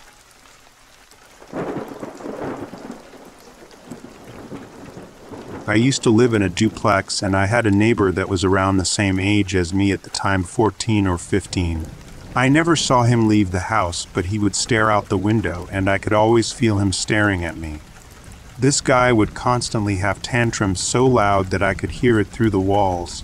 He'd scream things like, "I want something to do," accompanied by sounds of furniture or dishes breaking. One day I noticed that there was a hole in the drywall of the connecting basement in which you could directly see into the other side. I didn't think much of it, and my mom and I stuffed some clothes in it. A few weeks later, in one of the bedrooms that shared a wall with the other duplex, developed a small hole in the wall that we never noticed before. Again, we thought nothing of it and stuffed some paper in it. I'd often hear sounds in the attic, scratching, sometimes thumping. I thought maybe it was a squirrel or rodent of some sort. Not too long after this, items from the house started going missing, mostly underwear, bras, some money. We found out that once we moved, the attics had been connected, and this boy was crawling through over to our side of the house when we weren't home. Creepiest place I have lived for sure.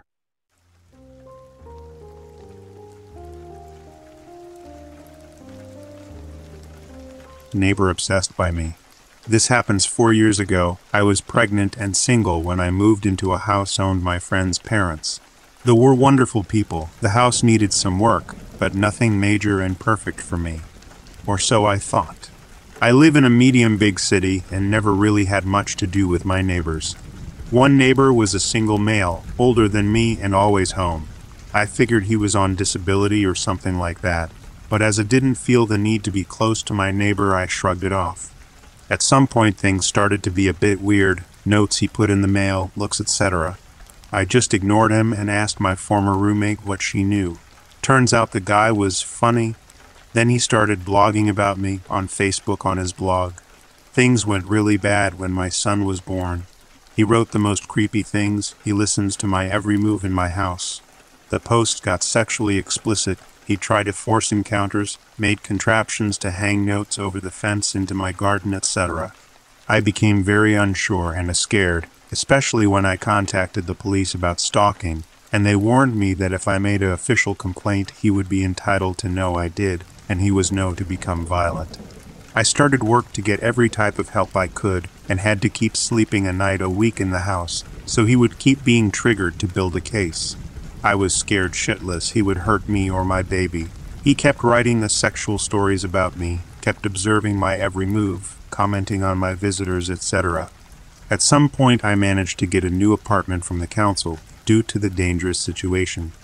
The man is extremely mentally unstable, and I avoid my old neighborhood like the plague to this day.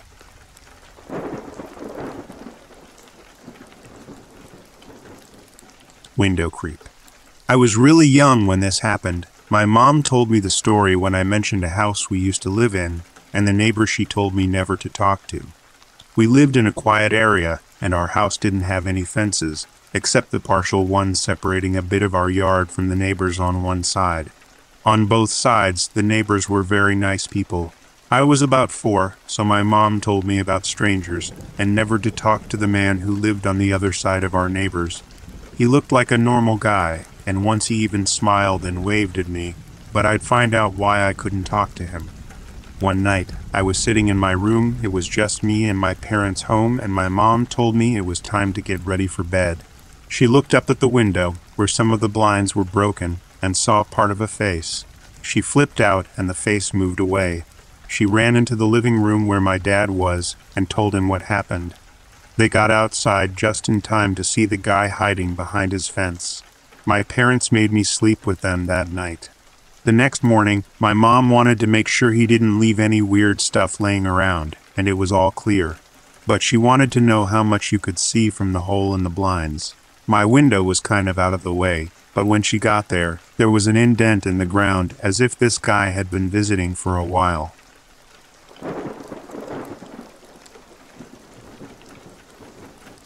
He was staring in my bedroom window.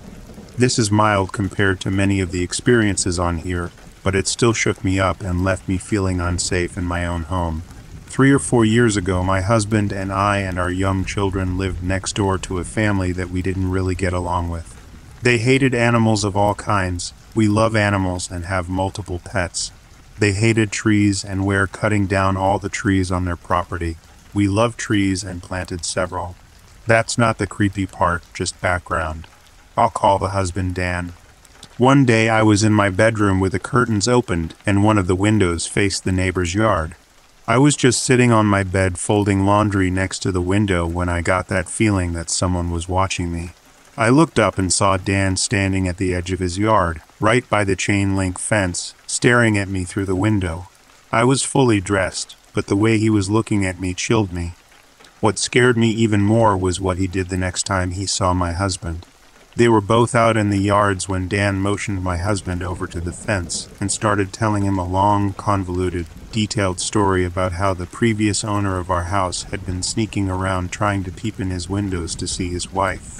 The way that he told the story sounded like he was trying to somehow cover his own tracks by accusing someone else of doing what he had been doing. At that point, I hadn't even confronted Dan about it and had only briefly mentioned it to my husband. Dan telling his rather unbelievable story. The first chance he got convinced me that he hadn't just innocently glanced up through my window. He had been intentionally watching me. A couple months later, when it snowed, I saw footprints in the new snow cutting across our yard and stopping directly under my front window, facing it, only about a foot or two away from it. It immediately freaked me out. The snow was untouched other than that. I followed the steps back to, you guessed it, Dan's house. He had literally walked over to my house, looked in the window, and walked straight back to his house. The creepy fool even did it in the new snow and left tracks. Not long after that, Dan was having a heated discussion with my husband, because Dan had gotten angry with us because of our dog jumping at the fence when he got excited about seeing another dog. He claimed that he didn't want the fence touched at all because he had noticed it was starting to tilt. Fair enough. I made a point of ensuring that our dog stayed away from the fence, but then I saw one of his daughters literally climbing up the fence and rocking it back and forth as far as it would go, obviously the real reason the fence had started to tilt. I was pissed because of how much he had bitched about it being my dog's fault. When my husband talked to Dan about it, Dan quickly became angry and claimed that he would be able to provide video evidence that his daughter hadn't done it. Oh, how? Dan proceeded to tell us that he had cameras facing into our yard, and that he could see everything we did. When I got mad and probed about that, he quickly backtracked and said he didn't. But guess what? When they finally moved, I saw him taking carefully hidden cameras off his house and garage. They had been facing my house. This sounds mild, I know, but there were several other instances that sounded small on their own, but altogether culminated in me feeling crazy, unsafe, and like I was being watched all the time. It was a terrible feeling, and I did feel afraid of my neighbor. If they hadn't moved, then I know I would have solely to get away from them. I stopped going in my yard. I started closing my curtains despite enjoying the sunlight. I started to wonder when he was watching. It freaked me the F out.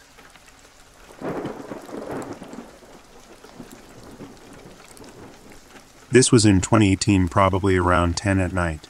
My sister, 15 female at the time, and I, 18 female at the time, played volleyball together for our high school, and obviously would ride home together after our games. Our mom was probably about 10 minutes behind us. I live about 30 minutes outside of town in a little neighborhood out in the country, so all of my neighbors and I live down gravel roads. The neighborhood has no street lights, so it's pitch black outside, except for my car's headlights. As we're pulling up to turn onto our gravel road, we notice a person wearing a black hoodie standing by our neighbor's mailbox. It was hard to make out what he or she really looked like. Of course, I just stopped the car and we both stared at this strange person. We knew it wasn't one of our neighbors because we've lived there our whole lives, and none of our neighbors would be out just taking a walk in the middle of the night, so it was definitely weird. As we're staring, this person starts walking towards my car, and I obviously freak out and whip a U-turn in our driveway and book it down the neighborhood road. I could have just turned into our driveway and went home, but didn't want the person to follow us because we're just two teenage girls and would be home alone till our mom got there. I called my grandma, who lives like 5 minutes away, and explained the situation to her, and we went to her house. Called my mom also and told her not to go home and that we were at our grandma's house. My mom called our neighbor and they called the sheriff, but the guy was gone. We went back home and ended up all sleeping in the same bed in case the creepy person came back. It was definitely a creepy or unsettling encounter because who knows what this person wanted, or if they would have followed my car down the driveway and potentially did something to my sister and I. I'm just glad I turned around and left. Never saw the person again.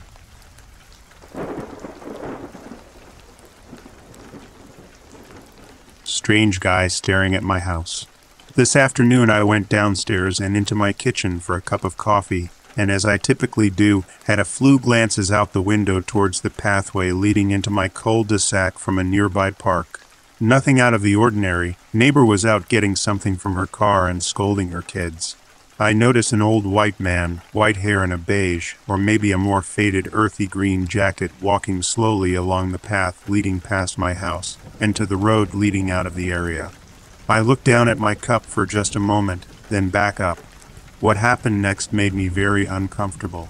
This guy stops dead in his tracks, staring forward, then turns his full body directly towards me and just stands there, staring right at me.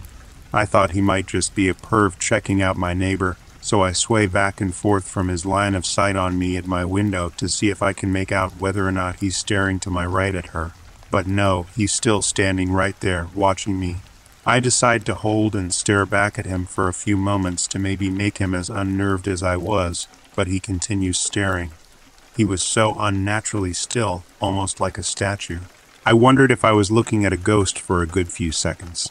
I sigh a tad nervously, go back to my drink, and then glance back up, contemplating flipping him off or shrugging in a "what's your problem" kind of way. He then calmly turned back around and continued walking up the street like nothing happened. He must have been standing there for 20 or 30 seconds. I haven't been able to stop thinking about this all day. It keeps popping back into my head. It was like a scene out of It Follows or The Happening. There's just no way he would have known I was looking at him. There are cars parked in front of my home, a big-ass tree, bushes. It's almost as if he heard me, as crazy as that sounds. The scariest thing to me is that I don't think anyone else noticed or even saw him. No one else reacted to him at all.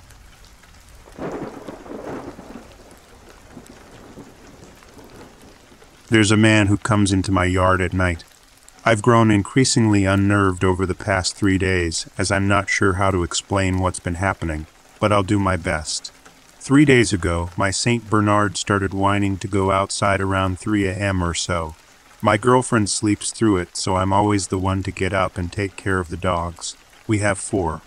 I live on 5 acres of land in the Pacific Northwest region of the U.S. For perspective, my house is in the front of my property and the acreage is all in the back. We have a normal-sized backyard and then a barbed wire fence that separates the backyard from the large field. The reason for the barbed wire is so that coyotes and other predators cannot get into the yard and harm the dogs. I have neighbors, although they're spread out pretty far from us. Back to my dog waking up. She usually sleeps through the night with no problems, so it was a little strange, but nothing too weird. However, she did the same thing the next night as well. This is when I started to pay attention. The third night I decided to go out with her on the leash. I wanted to make sure that she was only using this time outside to go to the bathroom instead of an excuse to go play in the yard at night. As soon as I opened the door, she was pulling on the leash towards our big field. Only when we got about 20 feet from the fence, she stopped and was just staring straight ahead towards the field. I, of course, then looked out into the field to see what she might be staring at, but I couldn't see anything. After about 3 minutes of her staring into the field, she started to growl, which she never does. I looked again, and what I saw was unnerving. I'll do my best to describe it, but I apologize, as I'm not a professional writer. I looked into the field and saw what looked like a tall man dressed in an old-fashioned jacket and top hat. It was shocking enough to see someone on my property at that time of night, but what really unnerved me was how he was moving. There was something off about it. First of all, he was walking towards me, but his steps were weird, like a bride walking down the aisle at a wedding. Step, pause, step, pause. After about 10 steps, he made a right turn and continued following the fence. He then made another right turn and was walking away from the fence. He seemed to be walking in a big square pattern. My first thought was that it was someone on drugs or drunk, but his movements were very deliberate and coordinated. Not at all like someone under the influence. I didn't feel that this person was a threat, so I took my dog inside. I didn't want her barking up a storm and waking my girlfriend, and went back out to try to talk to him. Of course, there was no one there. So the next day, I went to all of my neighbors and asked them about it. None of them owned a top hat like this person was wearing. They all thought it was creepy, but had no explanation. I think many of them thought I was the one under the influence. So that night, my dog started whining at 1:47 a.m., so out we went. Sure enough, out in the field looked to be the same person, top hat and all. Step, pause, step, pause. I don't know what to do. I want to get this on video because I hate this feeling of everyone thinking I'm crazy. I haven't told my girlfriend yet, but this is really starting to get to me. Please help.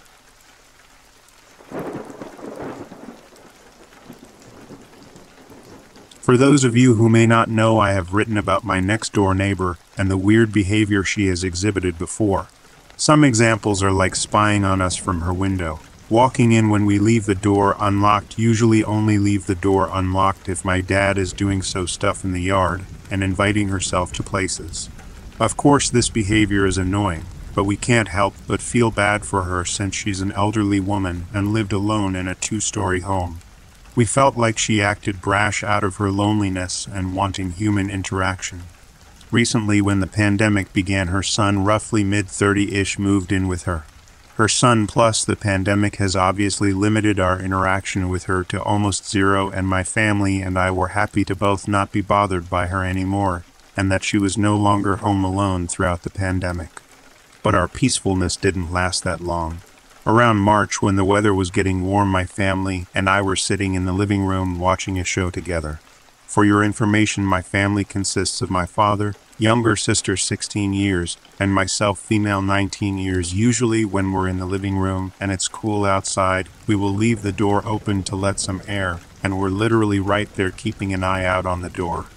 Everything was fine, and we watched 2 episodes until I noticed my dad started to turn to look out the door, frequently making me feel uneasy, but just thought maybe he saw someone he recognized. 5 minutes of him continuing to turn towards the door passed by until he gets up and shuts the door, immediately locking it. My sister and I look at him confused, and my dad tells us that our neighbor's son had been standing outside looking directly inside the house for a while. This was obviously odd, but my sister and I just brushed it off as him being as noisy as his mother and continued watching the rest of whatever episode we were on in the show. Some time passed by and my sister and I go to our rooms, in which I immediately knock out because I'm not a night owl. Also, tonight was one of the rare nights where my sister and I slept with our windows open to let in some air. We usually just blasted the AC. At around 2 a.m., I wake up to hearing creaking outside my door and loud music being played outside. I usually sleep with my door closed, and creaking is normal to happen in the house since the house is pretty old. I try to dismiss it and return to sleep until I hear my sister whisper my name from the other side of the door. I get up annoyed and open the door to see my sister visibly shaking and scared. I immediately get shaken up too because my sister isn't known for being jumpy. I am.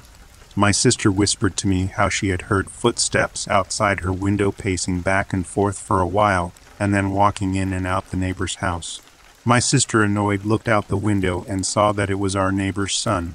A few minutes passed and suddenly loud music started playing right outside our windows. She mentioned how she felt uneasy and just laid in her bed until she saw the light of a flashlight shining into her window. Thankfully, we both have blackout curtains, but the fact that this dude was shining a flashlight into her window rightfully so freaked her out. We live in the second story, so there is no way someone has just happened to shine a flashlight upwards towards a window in the second floor. My sister and I just stand in the hallways debating on what to do until we decided to go wake up my dad, who was already awake due to the loud music our neighbor's son started playing at 2 a.m. Once we tell my dad everything, he immediately gets out of bed and goes to our rooms to help us shut our windows. The odd thing is, the neighbor's son heard my dad's voice when he was in our rooms. The music suddenly got turned off, and we heard him go inside the house. My sister and I have a feeling the reason why he was playing his music so loud was to drown out whatever noise he was making or gonna make, and that's horrifying to think about. Now, about 3 weeks ago, a new event occurred with said neighbor's son. Ever since the last event happened, my sister and I had not opened our windows at all because that was very unsettling, and we didn't want anything repeating itself with different outcomes. But one afternoon it started to rain hard and the gutters were gunked up, causing the rain started to get into the house, and for some reason specifically in my room. Let's also keep in mind that our house is literally 100 years old and has been through a lot. After the rain stopped, I had to sleep with my window open to let everything dry out to avoid mold. Hesitantly, I slept with it open and convinced myself that nothing was going to happen because it was wet outside, but I still slept with my pepper spray on my nightstand. Thankfully, I slept through the night without interruptions and woke up to do my usual routine. And at around 9, when I'm in my bedroom trying to enjoy my coffee, I suddenly hear a lot of noise right outside my window. There was so much noise that even my sister woke up and came into my room confused. We both just froze listening, trying to not even breathe too loud until we hear a familiar noise, causing us to both look at each other to confirm it. This dude had a ladder against his mom's house, and it was just at the height of my window. My sister and I immediately leave my room, slamming the door behind us to let him know. We did let my dad know and my sister, and I even have a picture of him on the ladder right next to my window. We're not sure what to do since his behavior is creepy, but not enough for us to get anyone involved. And we don't even know whether or not we should bring up to our neighbor in case her son will take it wrongly and do something worse. If you have any advice, please let me know, and stay safe out there.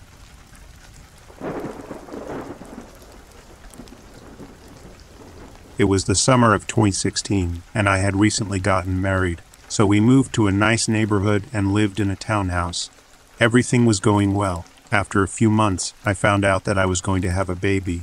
My husband and I were very happy, and so were our families. Now, here's the important part of the story. My mom and dad lived in a townhouse right next to ours, and my grandparents lived in one between mine and my parents. We all loved the place, and the townhouses were really nice. So we decided to live in the same place to stay close to each other. My husband enjoyed going fishing at a local fishing competition that our town hosted every weekend, but the fishing tournament would finish really late. I used to just stay at home most of the time due to a couple of reasons. First, I felt sick a lot and was nauseous all the time. Second, I couldn't stand the smell, especially being pregnant. Since I didn't have much else to do, I would go outside to get some fresh air and spend time with my mom and grandparents in the evenings. That's when everything began. I started to notice that my neighbor was acting very strangely. He lived in the last townhouse at the very end of the complex. Every evening, my creepy neighbor would drive into the complex and park his car in a way that gave him a clear view of me and my family when we were sitting outside. Then he would simply go and check his mail. After checking his mail, he would just sit there for a long time, sometimes 30 minutes to an hour, just looking at us while we sat on my nana's porch. But I think he was only looking at me because I could barely see his face, and his eyes were locked onto mine. His face looked so blank, and it really gave me the creeps. He did this every single evening. When I told my family, they got scared too. One day, I decided to go to the fishing pond with my husband and my dad for the evening. Well, it didn't last too long, to be honest. A few hours later, I started feeling sick, so I had to go back home. I told my husband that if I felt better, I'd come back later. He agreed and told me to go home and rest. So I went back home, watched a movie or two, and by the time it was time to pick up my husband, I was feeling a bit better. I had dropped him off earlier in the evening, so I grabbed my keys and headed across town to pick him up. We were on our way home and approaching a red traffic light when I noticed a car coming up fast behind my truck.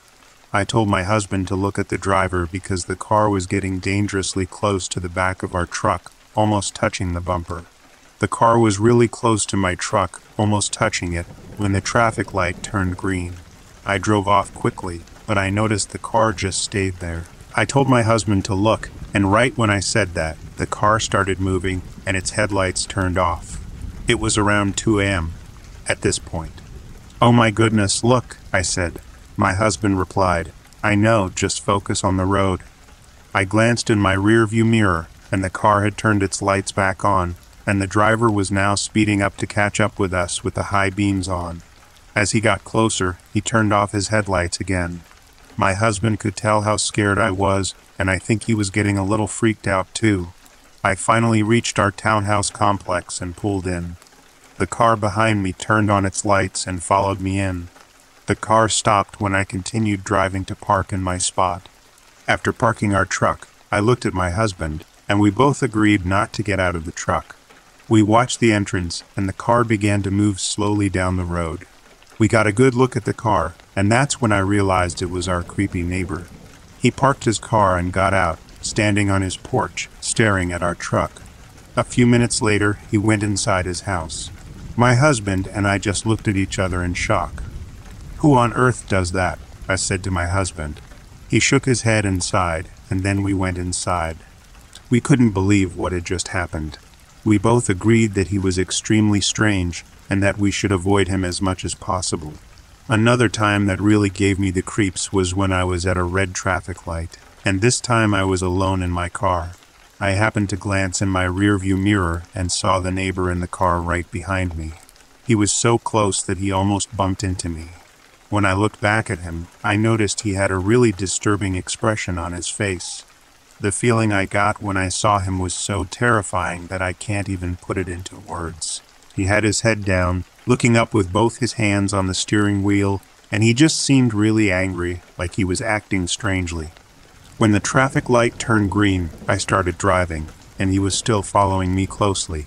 So I sped up a bit, and he did the same. I was starting to get really worried by this point. I kept thinking, what if he crashes into me? I'm 6 months pregnant, and this could harm my baby. He was still tailgating me, and he still had that same scary look on his face. It honestly seemed like he wanted to harm me. So I quickly turned on my left turn signal and pulled over to the right. I did that to distract him so I could get away without him following me. But when I pulled off the road quickly, he got dangerously close to the back of my truck, nearly causing an accident. I called my husband and explained what had just happened. At that point, I was really shaken up. I managed to calm down and went back home. As I entered our complex, I saw him at the mailbox checking his mail. I parked the truck and then I called my mom, asking her to come down. I told her everything that had just happened. Then I quickly got out of my car and went into my house, making sure everything was locked and secure. My sister, who's like the family detective, started looking into this more. We soon found out that he was a convicted murderer who had done something terrible. This guy had killed his partner and stayed with a dead body for days. Then he had plans to get rid of the body, but luckily he got caught before he could. He tried to argue that he was insane, but they didn't buy it, and he ended up in prison. He served his time but was released a few years earlier than he should have been. Once I found out about his past, I became very paranoid. So I made sure to lock all the doors and windows to feel safe. I also carried a legal gun with me wherever I went. I was scared of him, and I had every reason to be. A couple of months passed, and one day, when my dad and husband were working on the truck, my mom, my newborn baby, and I were sitting on the porch trying to enjoy the evening. We noticed his car pulling into the complex, and he was playing the song, "I've Had the Time of My Life," from the movie Dirty Dancing really loudly. He was driving slowly down the road just like before. He parked his car in a spot, then backed up to get a clear view of me and my mom. He turned his car all the way around to stare at us with the song still blasting. My mom and I told my husband and dad to go check on what he was doing. They had enough of his weird behavior. They said they were going to ask him why he was staring at us.